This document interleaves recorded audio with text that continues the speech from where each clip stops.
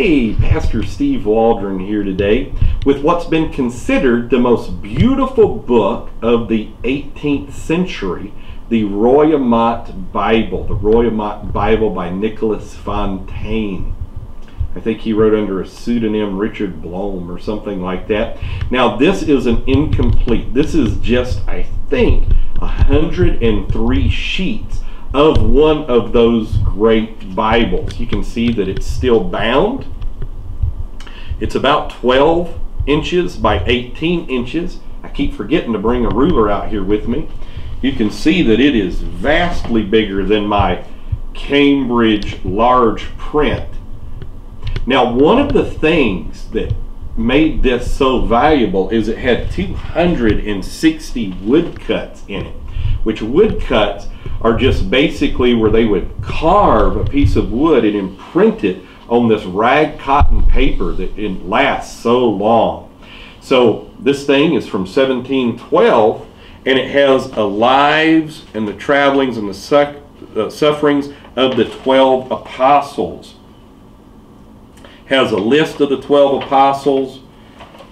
Let's see if I can get it to a place where I can and then it has like an overview, the contents of the chapters, like of the book of Acts. I don't want to tear this thing up.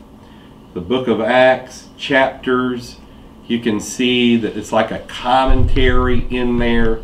It does that for all the New Testament books. Now, something else, a lot of people say that dispensationalism started with John Nelson Darby in the late 1800s.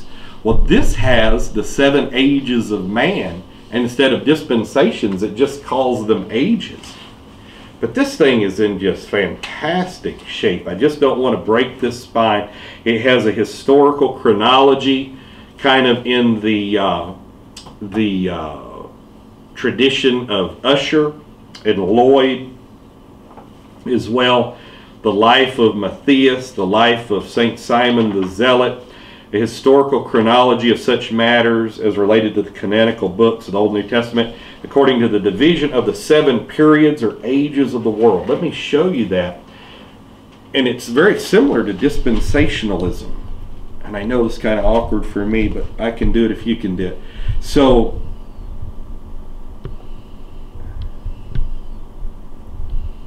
you can see that it was already kind of being divided up by that time in 1712.